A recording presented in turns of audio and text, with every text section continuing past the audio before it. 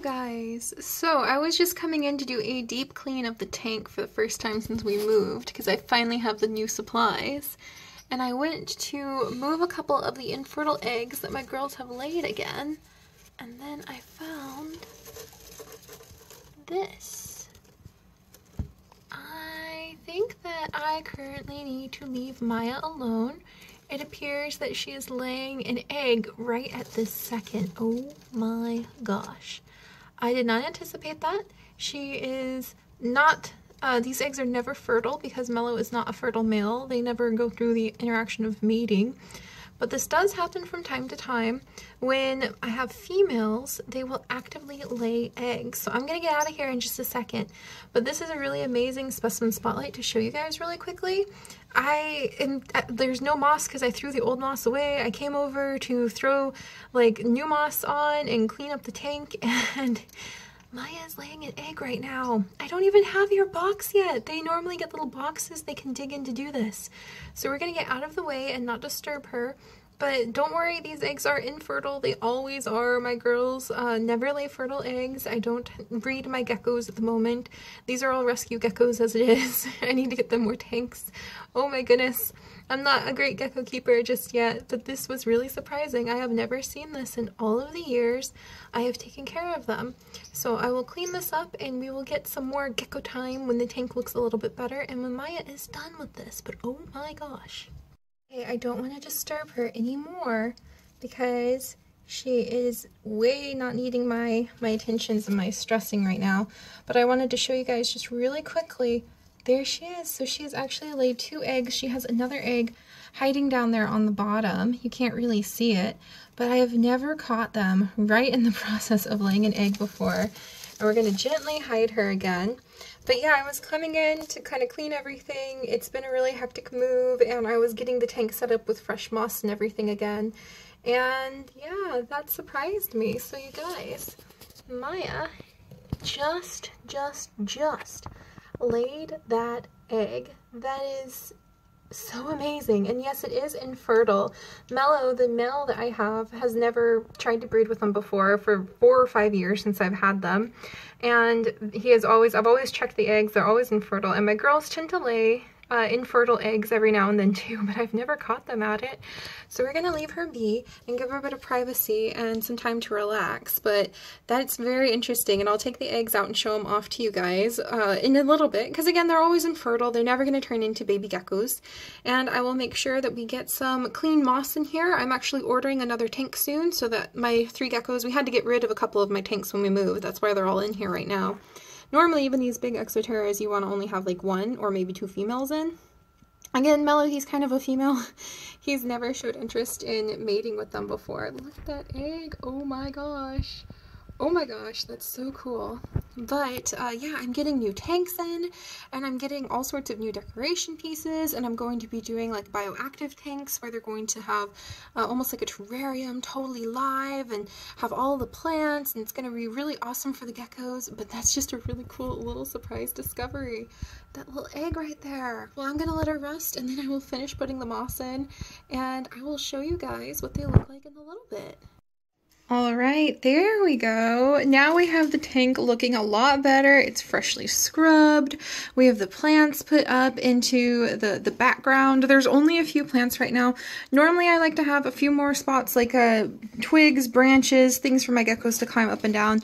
But I threw out a lot of the old ones during our move because I knew I would be buying some new ones that would be nice and clean. And it's just good to replace all of those every few months, or at least every year if you can, if they're still in like decent condition. They can last that long. So I only have a few plants in here, and then one of their favorites, toilet paper roll. They absolutely adore those. In fact, I wouldn't put it past it. Oh yeah, look at that.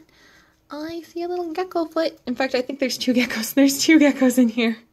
So there's Maya's tail and there's a Mello's face. So I'll let those 2 nap in there. They love toilet paper rolls. They really, really do. And then Midna, who laid the eggs we'll be looking at in just a second, is actually hiding up here. So they're all sound asleep because it's only about 4 p.m. in the afternoon where I'm at right now. And crested geckos are nocturnal, so that means that they like to snooze the day away. That's why my birds are making so much noise. It's daytime, so the birds are awake. And when the birds fall asleep, that's that's when my geckos wake up, which is just a really cool trade-off that my animals do. But you guys saw something very spectacular last night because you saw Midna laying some eggs, and I have never seen that before. So Midna is my frog butt gecko. She's this one right here, and she actually does not have a tail, and that happens sometimes with crested geckos where they will actually toss their tail. That's what it's called, and then they become frog butt because they look like they have a little rump just like a frog, and their tails don't grow back. There's some gecko and lizard species where they will regrow their tail, like anoles, for instance, if they toss their tail, but her tail just won't grow back. Usually crested geckos, like my other two, still have their tails. Usually they're pretty good about not tossing their tail, but one day Midna just decided she had enough of it. She may have landed funny, she may have been startled by something, maybe like one of her female cage mates at the time decided to nibble at her tail, which I doubt. Midna's a little bit, she's stubborn, so I imagine she maybe jumped at something and decided to take a miss with maybe some of the leaves and start fighting with them, and she threw her tail at them, and that's why she doesn't have a tail. But I found it and had to throw it out, but she's fine. It healed up just fine.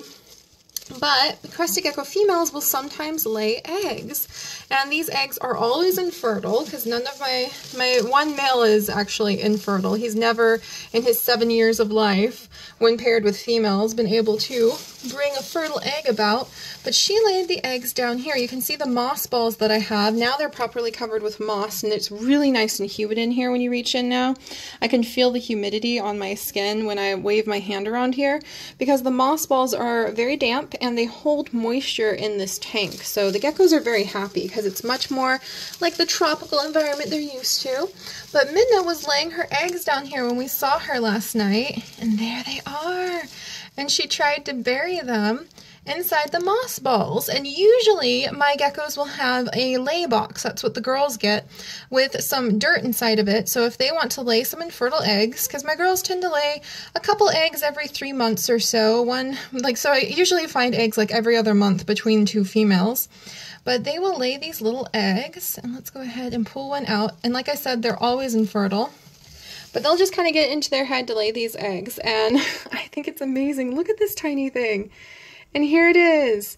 So it's an infertile egg. That means if I held it up to a pen light, I would put all of my money on the fact that this would be completely empty. There's nothing inside of it. Maybe a yolk, but not a fertilized one. So it just sort of floats around. Kind of like when birds lay eggs, like chicken eggs, for instance, are infertile eggs. There's no embryo, no baby inside of the egg. It's just an egg that the females lay because they are goofballs like that sometimes.